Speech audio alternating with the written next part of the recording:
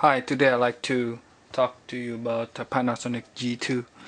Panasonic G2 is a successor from Panasonic G1, which is the first micro four thirds camera, which doesn't have mirror like DSLR, so the size and weight is significantly reduced. For example, we can see the difference between this is DSLR and the G2. It's DSLR, and this is what I hold is a Nikon D90 with 1685mm zoom, and you can see exactly what how is the size compare. It's definitely a lot bigger. So Panasonic G2 is definitely more simple and fun to carry around. So what is the difference between G1 and G2? G1, obviously G2 has now has a movie recording mode, and it has several changes in buttons, which is great because it has now it has a dedicated recording button. It has dedicated intelligent auto button. It also has camera mode dial. It has release mode switch, on off switch. It has autofocus zone and autofocus mode, which is a manual mode, continuous and single shot. And as usual, it has built-in electronic viewfinder, which is separate the G1 from smaller versions GF1, which doesn't have electronic viewfinder. And it has swivel LCD screen, which G1 has it too, but G10 doesn't have it. The same as GF1 is also doesn't have it too. The swivel LCD screen is helpful, especially in when you shoot overhead or low angle. Then what's new about the G2 is obviously the touchscreen LCD, which is the first in this macro first four-thirds system. And with the touchscreen, what you can do is to set autofocus point, which is interesting because it's so easy.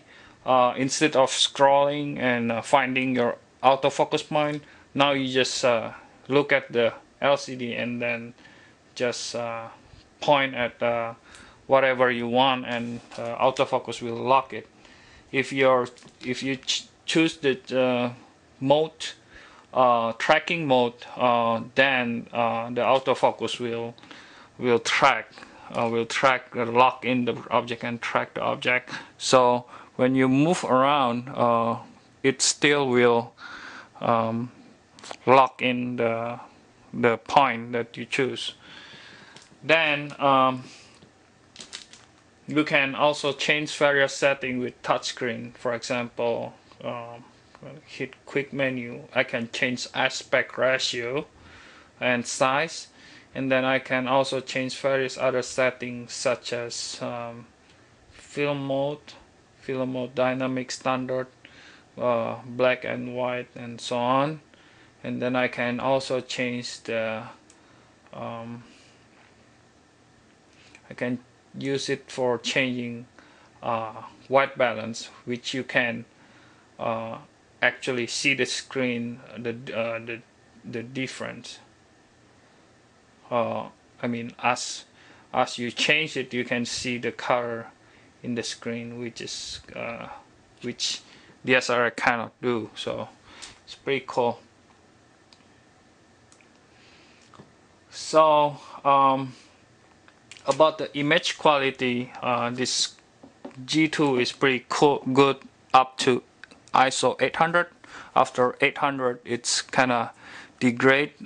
There's not so much detail anymore, and 3000 at 3200 ISO is the image start to crumble, and 6400 is only for emergency, which I don't really recommend, although the although the although it's available. And this is because of the smaller sensor size. So compared to DSLR or other mirrorless cameras such as Samsung or Sony Nex, they have a bigger LCD which is cleaner, about one stop cleaner in the high ISO. But overall, this camera is very from Panasonic is very innovative with the touchscreen LCD, and I really like the user interface. It has a lot of switches and buttons, and so it's become very easy to change setting. So if you're serious about taking pictures in very fast in candids or whatever, this camera G2 is more suitable than other mirrorless cameras such as GF1. So the other thing is something that I don't like is, of course, the comparing to DSLR mirror system. The autofocus even is pretty fast, but in tracking fast moving objects, sometimes it's just cannot follow. Tracking walking or people walking or slow moving subject is fine, but in sport photography probably you want to have DSLR instead.